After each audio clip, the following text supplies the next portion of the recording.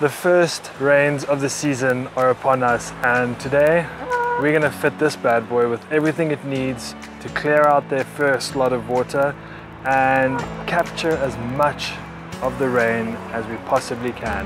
Stay tuned, I'm gonna take you through all the different steps, all the different fittings, so that you never have to rely on anyone else giving you water again but yourself.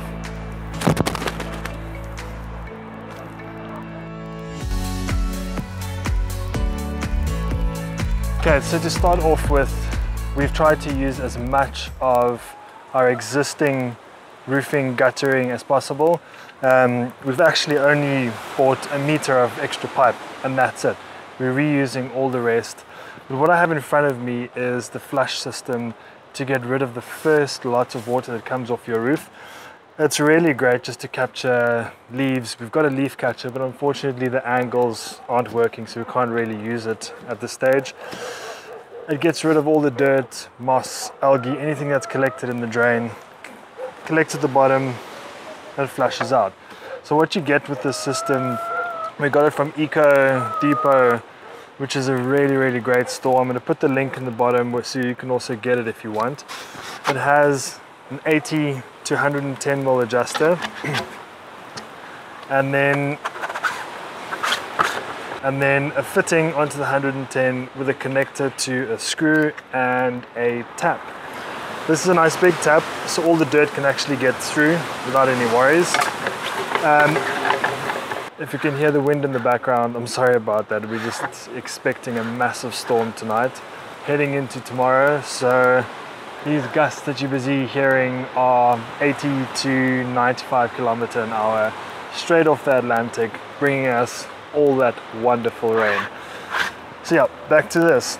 And all you do is you are provided with the T-bracket, connects from the gutter to this, continues out to your piping, which we'll show through to you later, into the water tank, and it's as simple as that. This is called a poly nipple.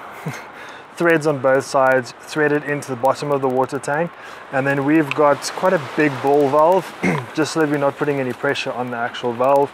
This will screw in, that will screw into the tank, and then this can go into whatever we want, into our drip system, our pump, whatever the case may be. And then what we also have is the same screw system, which will be for our overflow at the top, with the L bracket down and a second L bracket, which will take it from the ground, overflow into the rest of the garden, where we are going to be building swales. That's going to be a really great video. Our aim is to have a zero runoff property, so when this one's full, all this goes into a separate draining system, so the garden is always absorbing and nothing is busy running off. So now that you've seen all the parts, let me show you how to put it all together. Okay, so first things first, what you want to do is take the plug that's in here out, and you might need to get a pair of pliers or something to tug it in out. It's pretty snug in there. And then what you're going to do is take this threaded connection, put it in,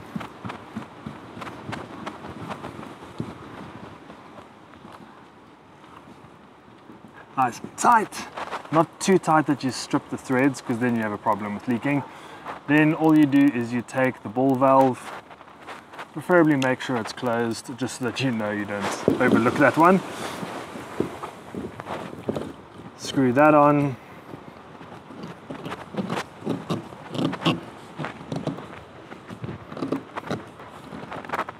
Okay, now this is very tight, so we're good to go on that. And then what we would be doing once we figured out exactly what we want to do is we'll get the connectors and the adjusters from this valve through to the pump or into the garden.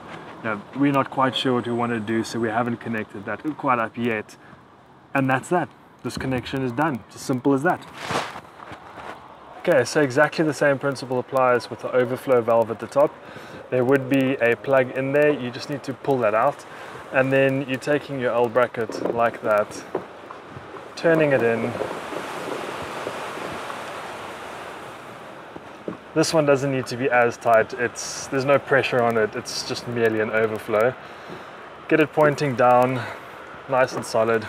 Then what you can do is you can take the piping that you need, and you would just be fitting it onto the connector there. We'll do that in a bit. Put it straight down and connect it to the L bracket at the bottom and leave all the excess pipe running out into the garden. Okay, so now we're going to fit the overflow to the gutter.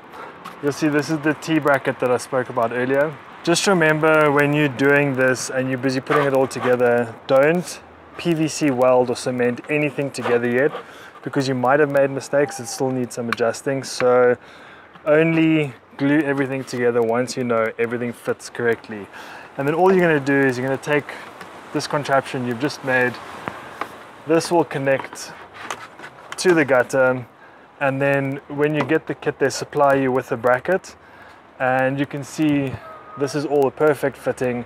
It's all going to run the overflow. Once this is full, there's a little ball will go around, and then the water will start running through the little hole we cut into the tank on the other side. When the overflow is full, the valve is at the bottom. Just add a bucket, open it, everything will come out. It'll have to fill up again, so try not empty this too often because it'll need to be refilled. Yeah, and that's about it. So we're going to put everything together, glue it all up, and then I'm just going to take you through a quick walkthrough to show you how everything looks all put together. Now that we have it fitted, I'm just going to quickly show you what it looks like. There's the downpipe fitted with the outlet. We've had to adjust the angle there a little bit, put some PVC weld on. Might not hold, but hey, this is DIY. I mean, make things up as we go and hope for the best. Yeah, then you can see through the back where we cut a hole in the windbreak. It's coming through and then into the inlet of the water tank. We will still get a mesh covering for this.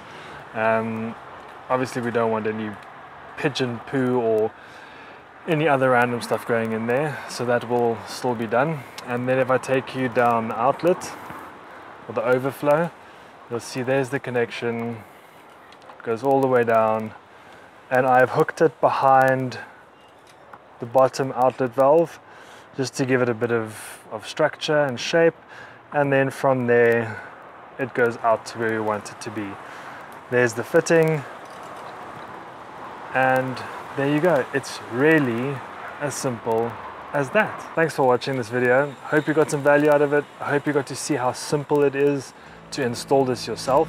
You will probably need a bit of extra manpower to get this thing into the place that it needs to be. I needed 4 guys, including myself. It's a 5,000 litre tank, so it's quite heavy. But if you can get that manpower, get it into place, you can see how easy and simple it is to get the installation done. And hopefully you can get your installation done before the heavens decide to open up. Until next time, thanks for watching, and please do subscribe so you can follow our journey and we can share our journey with you. Keep well, everyone.